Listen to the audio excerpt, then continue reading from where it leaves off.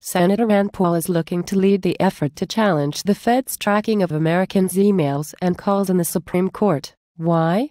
It being done for our safety. We must be safe from the fear of terrorism at all cost, not at this price.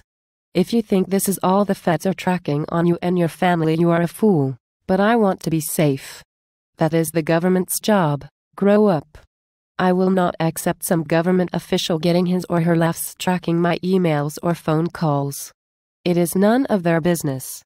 I will take my chances with a terrorist attack over that.